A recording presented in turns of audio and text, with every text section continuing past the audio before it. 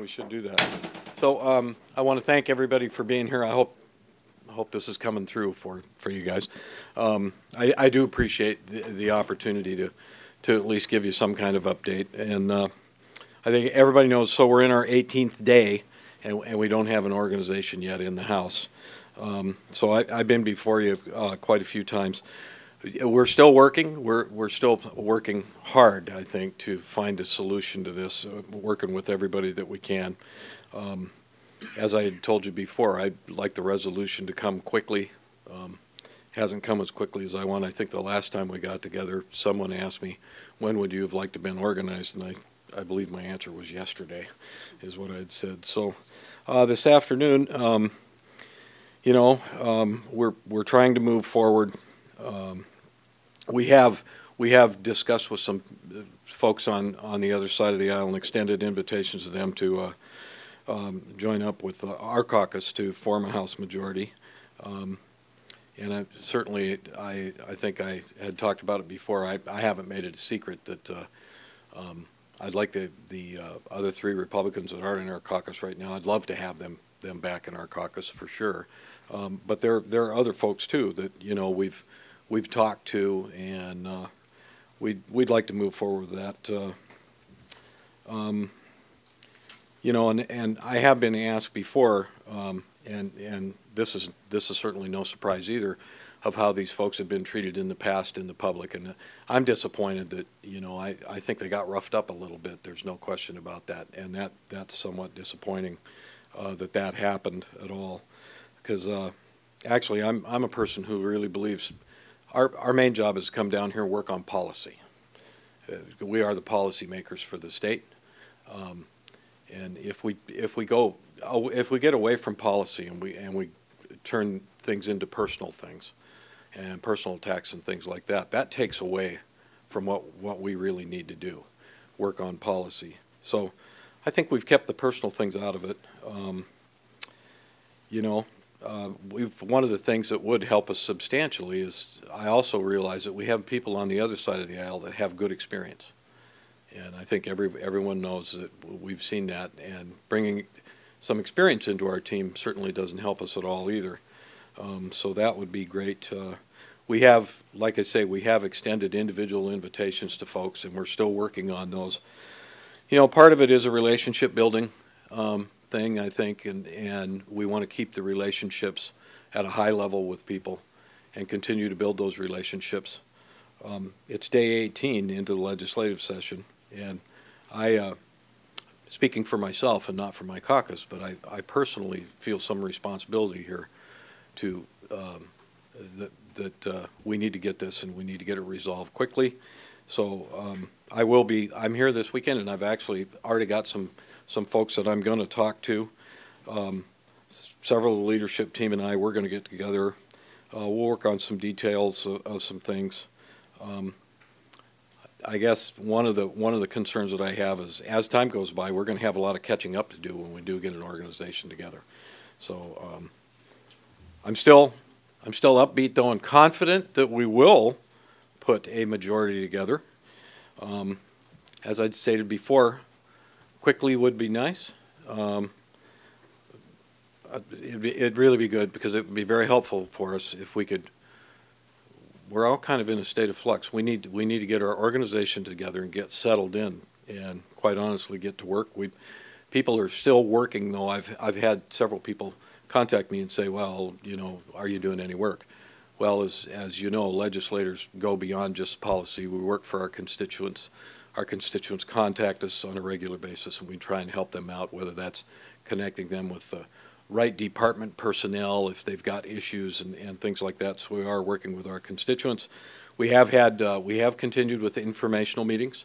Those have been helpful, I think, for everyone. We've dealt with the Revenue Commissioner had come in and done a presentation, had presentations on PERS, TERS, labor trends, and different things like that. Today, the informational meeting had the Alaska Oil and Gas Conservation Commission come in and talk about their responsibilities and kind of give us an update and an eye on what they think they'll see in the future, what's coming up in 2019, the things they dealt with in 2018, and I think that was very good. So One thing I do want to state though is, and I think this is important because I hope in order for us to get this organized and wrapped up, I appreciate the professionalism and the candor of all of the members of the House of Representatives and how they've handled themselves through this.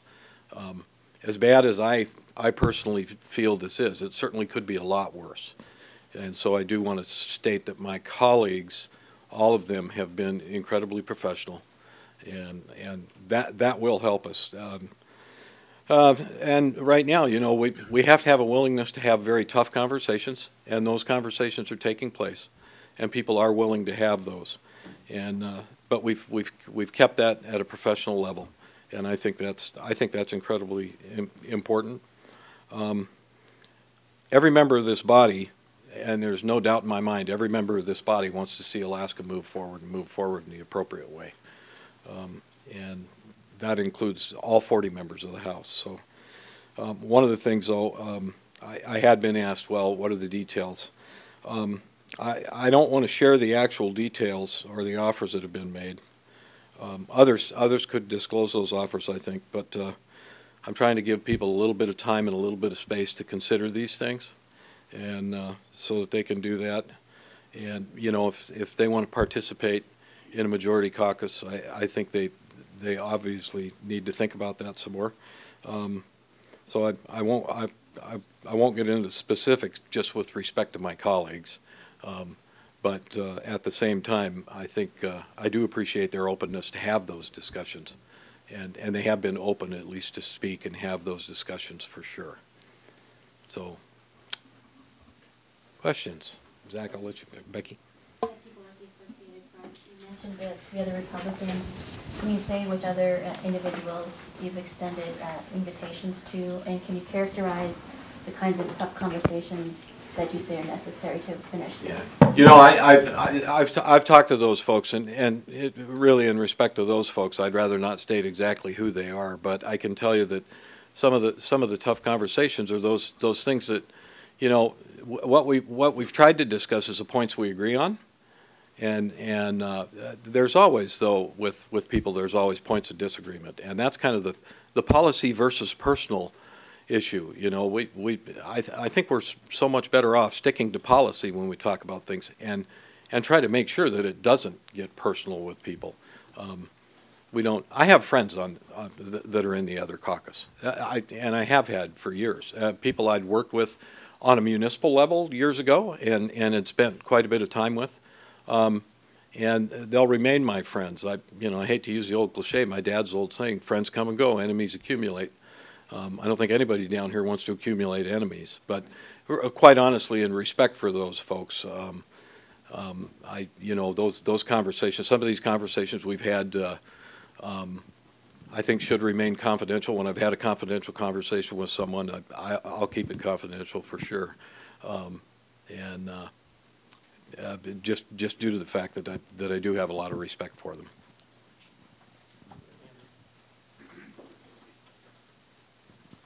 Andrew Kitchenman, Alaska Public Media, and KTOO. In the past, Democrats from northern and western Alaska have caucused with Republicans prior to the past legislature. Those parts of the state, parts of them, residents rely on government services, perhaps a little bit more than is typical across the state. And the state is looking at a roughly one-third cut, potential one-third cut in the budget for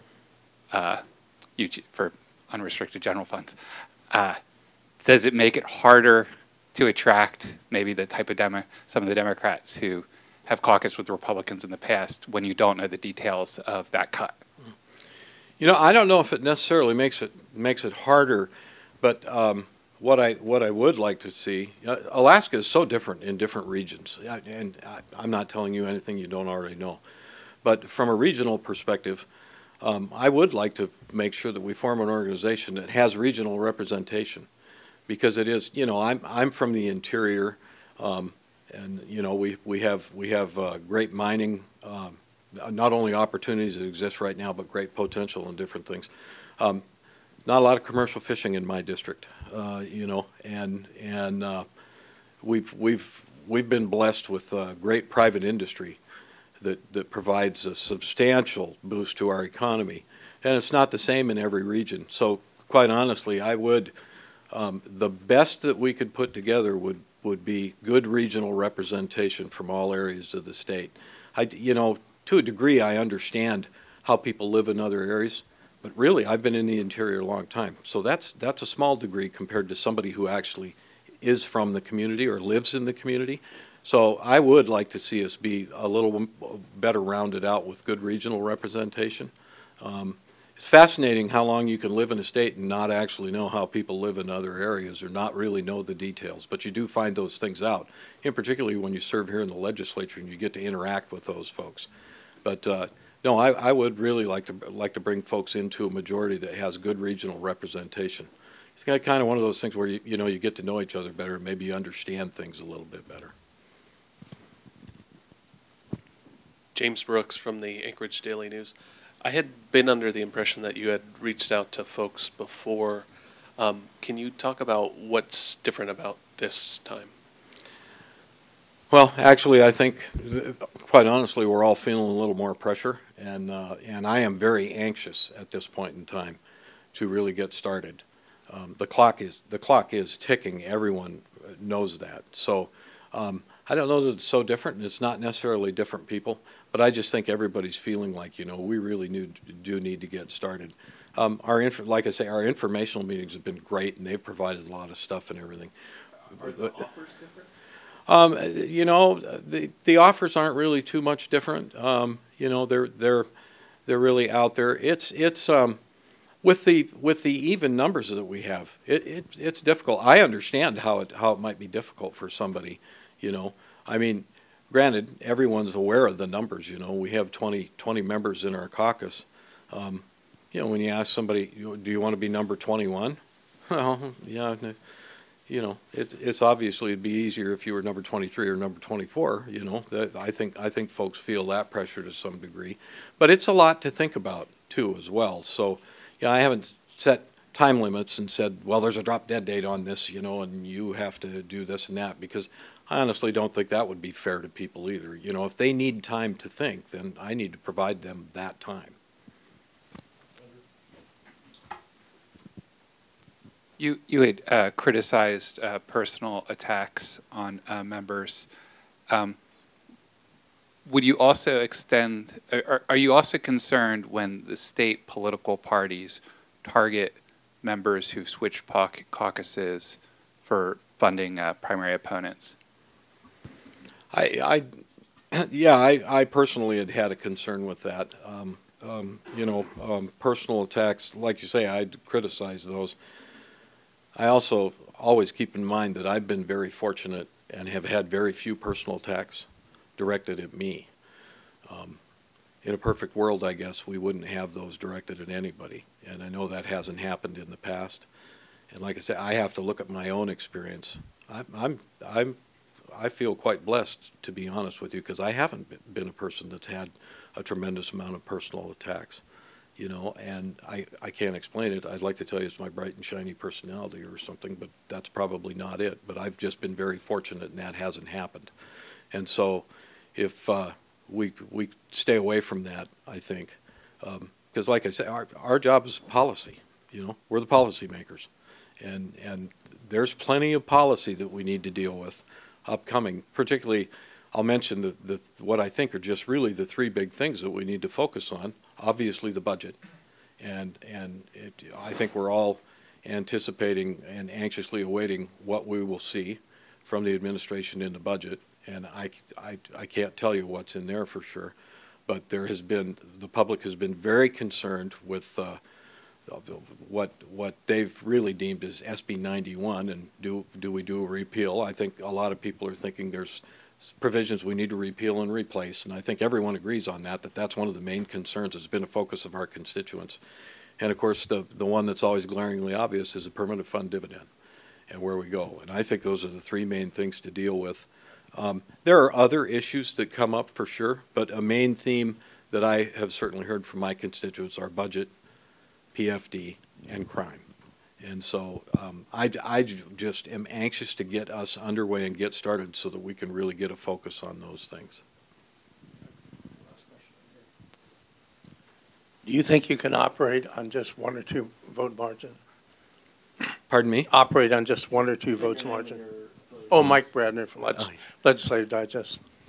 But can you operate on just a 1 or 2 vote margin if people cross over? You know, I think it's doable. I don't think it's anybody's preference. You know, I think it would be.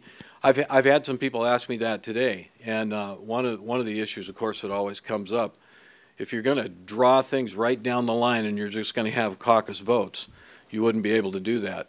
Now, my experience has been my experience, which is a limited experience, but a couple of terms.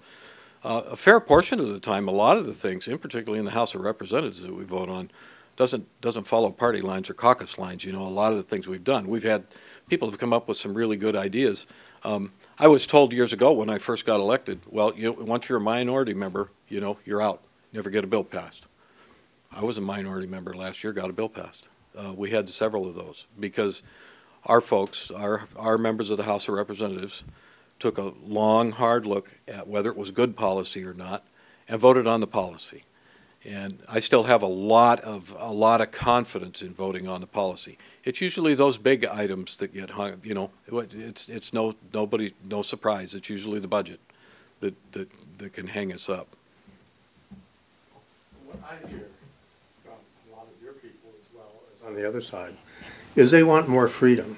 And will you operate with bound caucuses? I mean, you know, Speaker Chennault, when he brought the members over from rural Alaska, one of the things he got was that he couldn't get mousetrapped by a minority of his own caucus. I mean, it promoted freedom. And are we going to have bound caucuses no matter what? Yeah, we're still discussing that because usually a binding caucus, and the binding caucus that I served in only dealt with 2 issues, and that was a vote for the budget for that